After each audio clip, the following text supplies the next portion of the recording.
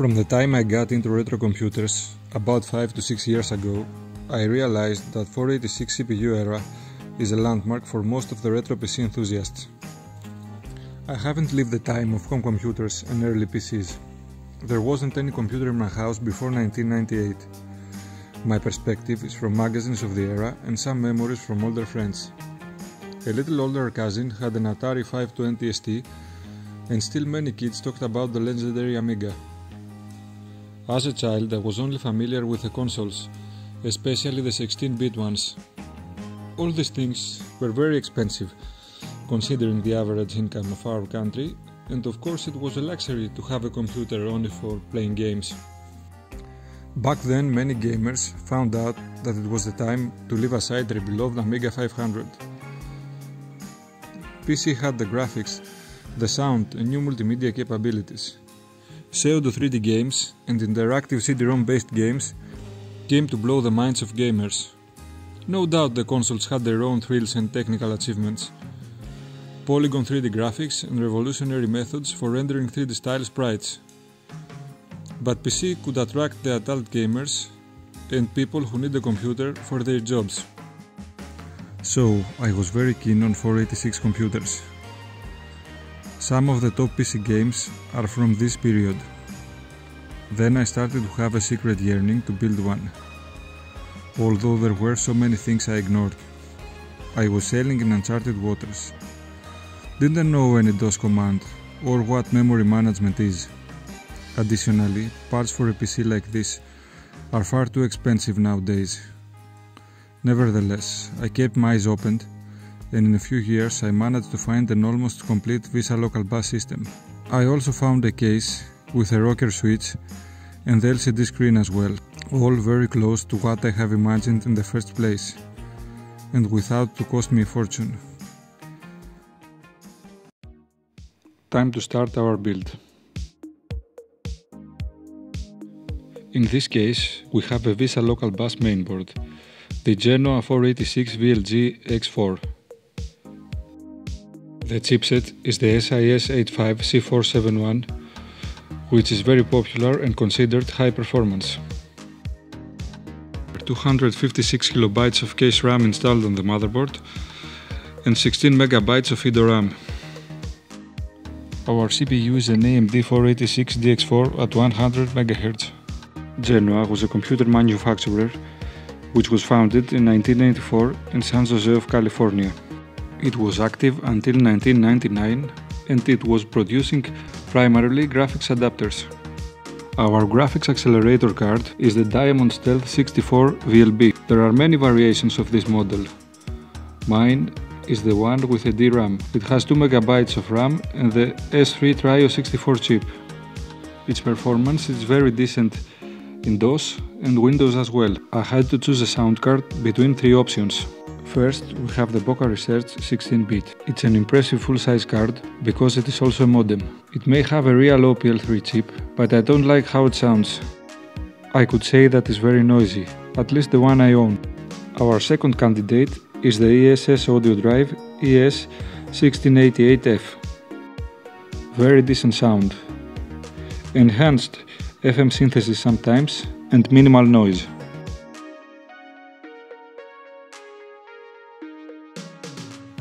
And the winner for this build is the OPTi H2C931. OPTi FM synthesis is something new for me. Let's see how crap it can be. Of course, we need an input-output controller card for an old system like this.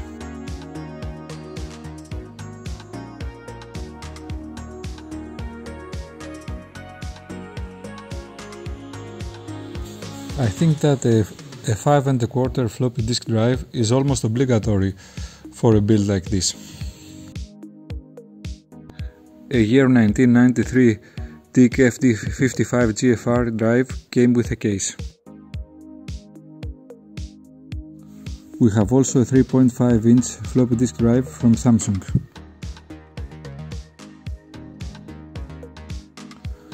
A not period correct quantum fireball from the late 90s will be the storage device. The CD-ROM drive will be any white drive that happens to be fully operational. The computer's case was originally from a 386 system.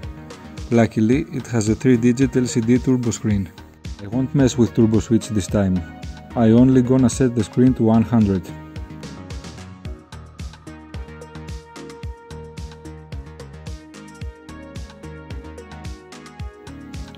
I'm going to use a new CPU cooler for less noise.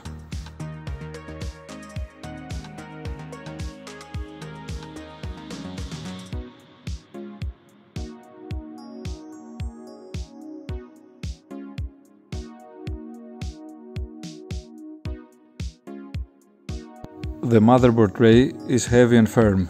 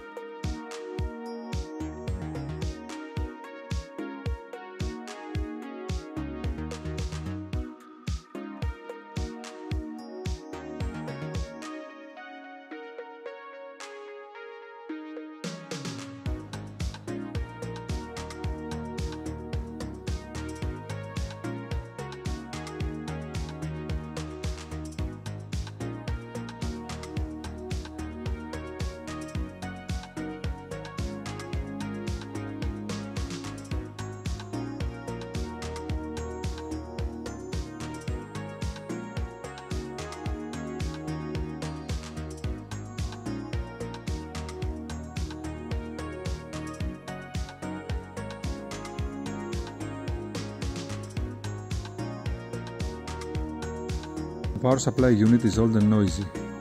Some cleaning and lubrication in the fan made things better. It has instructions for connecting the cables with a push and a rocker switch as well.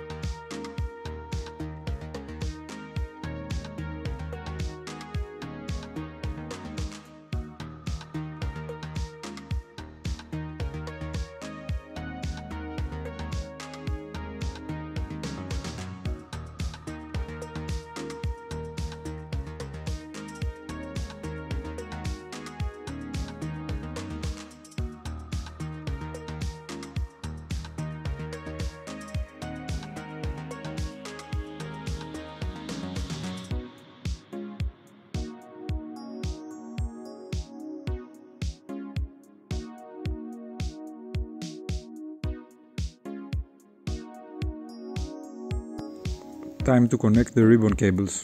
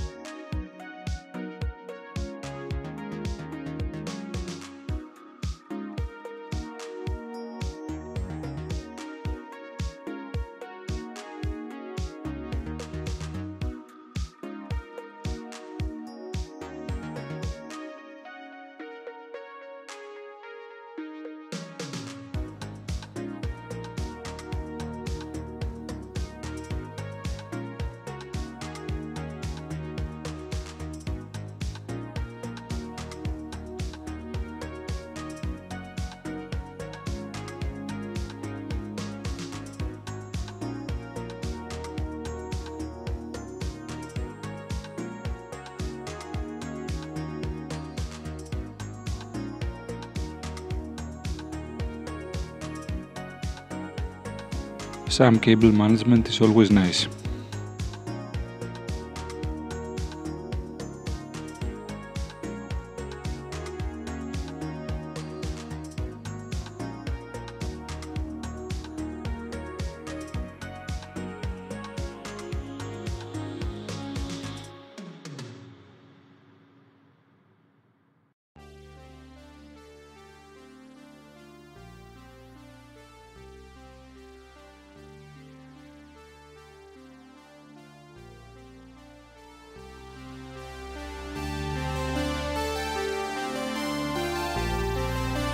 The 486DX processor sticker is essential.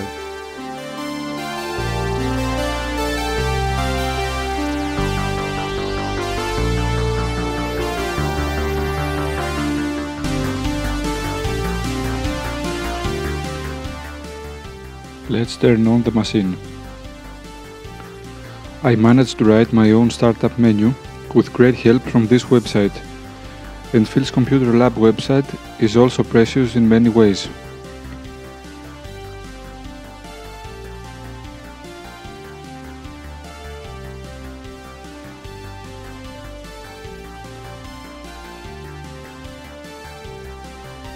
Let's run Doom time demo to see if the system performs as it should.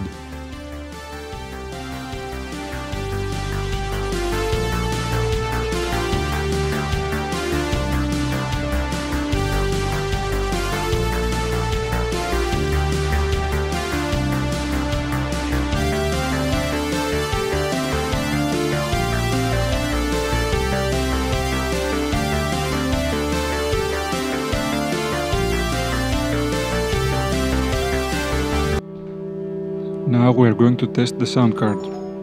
Let's hear how accurate is the OPL3 clone chip.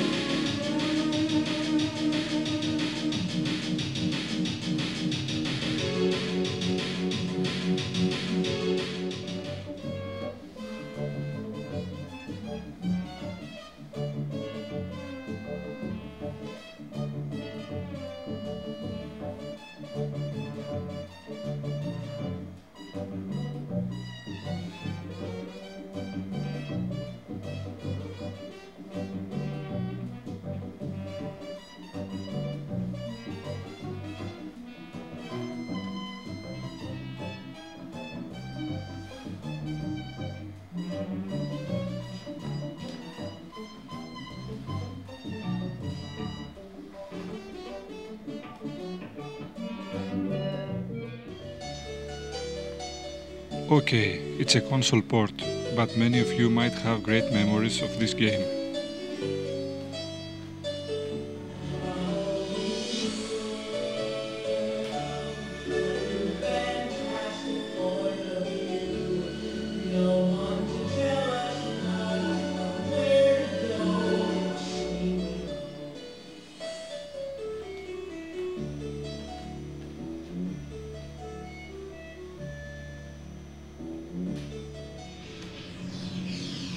Full motion video playback was a big thing back then. Unless you had a capable PC, you should be an early adopter of a 32-bit console.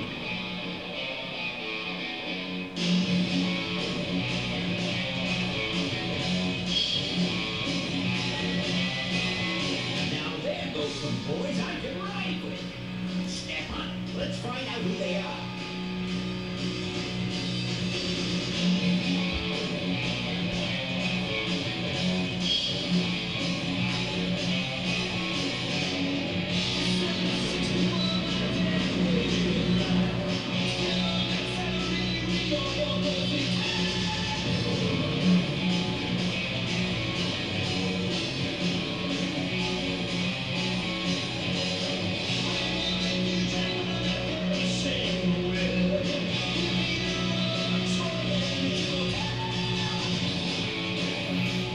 Roger, I'm on bandit 2.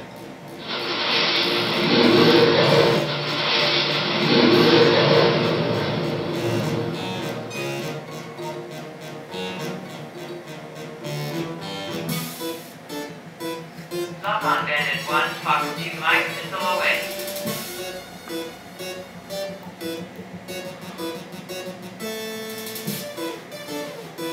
I've got bandit 2 locked.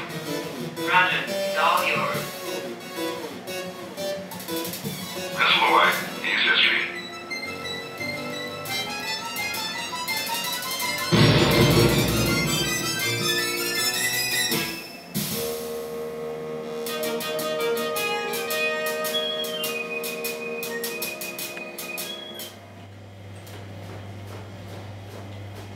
Descent was a demanding PC game of the time. It may be the first real 3D title which allowed you to move in every direction.